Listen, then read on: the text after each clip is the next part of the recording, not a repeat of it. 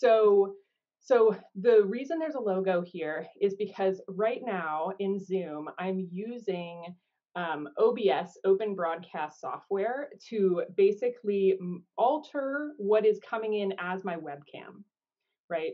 And OBS is like a totally different software. I'm not doing any of this like magic stuff in Zoom.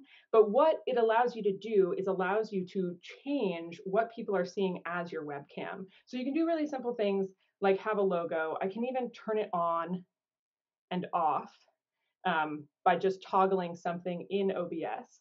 But I can also do things like this. So I'm not screen sharing right now. So cool. Yes. So I'm not screen sharing right now, right? This is just my webcam like being manipulated and showing both me and my slides at the same time. And I can also make the setup look a little bit fancier if I want to, where like I've got an image background, I've got this text that's up there. I could toggle on and off that text. I also have it set up. So now you can see this. Wow. Whoa. And right now, like the entire time for you, you have been seeing just my webcam in Zoom, right?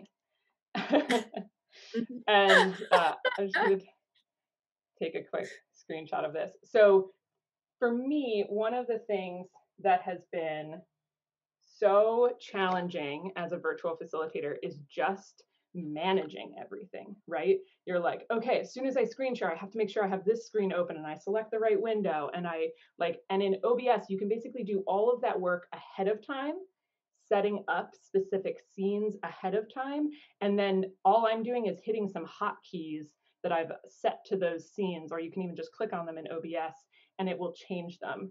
So those ones I just showed you are really like this and this, super easy to set up, could help you do it in probably a half an hour after you have it installed. Even this one, really nothing more. If you can make a PowerPoint, you can make this in OBS. Like if you know how to style a PowerPoint, then you can totally make this.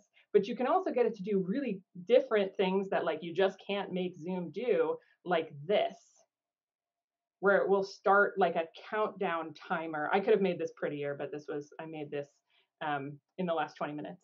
So you can have this countdown timer and you can set it to whatever you want.